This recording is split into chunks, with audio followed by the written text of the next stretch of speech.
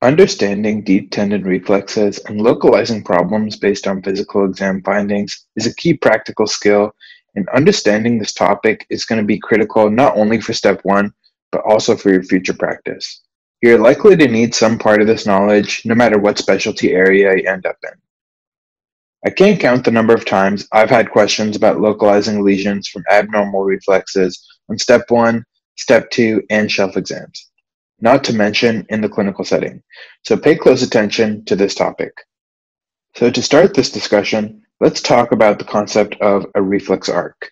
This is an important foundational concept when talking about deep tendon reflexes. If you remember nothing else, just know that reflexes are handled purely by the peripheral nerves and the spinal cord. They have nothing to do with the brain.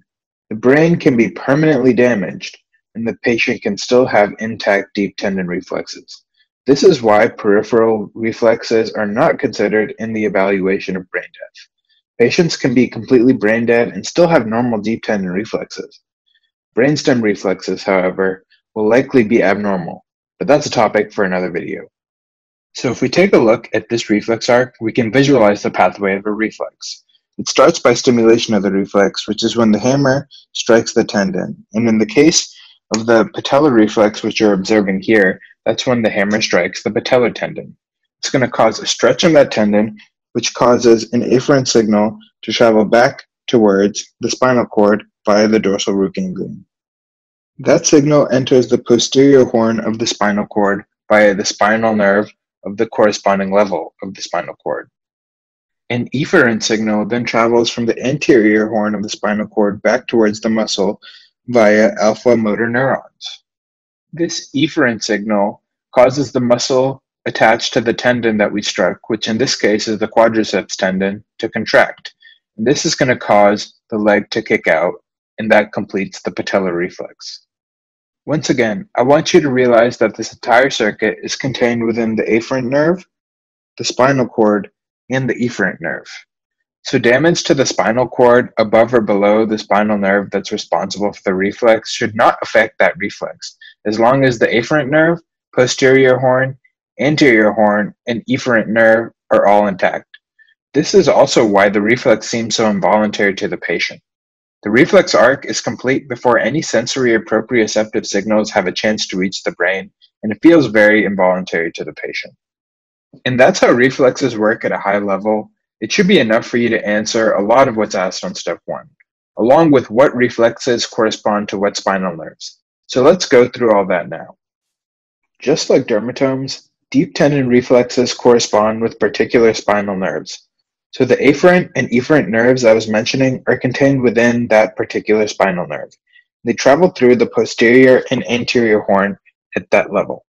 There's 6 main reflexes you should be able to localize to spinal nerves for step one. The first one is the biceps reflex. This corresponds to spinal nerves C5 and C6. This is the reflex you get when you strike the biceps tendon with the reflex hammer. It'll cause the biceps to contract and the arm to flex. So if there's a problem with the biceps reflex on physical exam and all other reflexes in the body are normal, there could be a problem somewhere in the reflex arc, so either the spinal nerves or the spinal cord itself on that side. The next one down is the triceps reflex, which causes the arm to straighten when you hit the triceps tendon. This corresponds to the C7 and C8 level of the spinal cord. Next is the cremasteric reflex.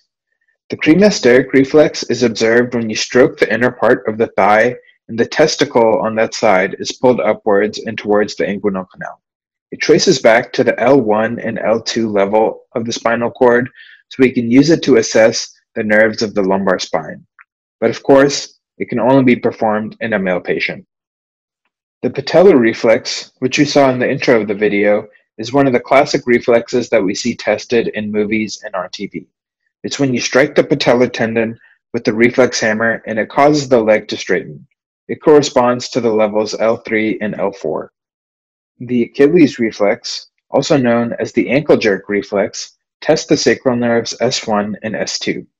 When you strike the Achilles tendon with the reflex hammer, it should cause the foot to plantar flex, and that's the Achilles reflex. And finally, we have the anal wink reflex. The anal wink reflex is one which is observed when you stroke the skin outside the external anal sphincter and you see it contract.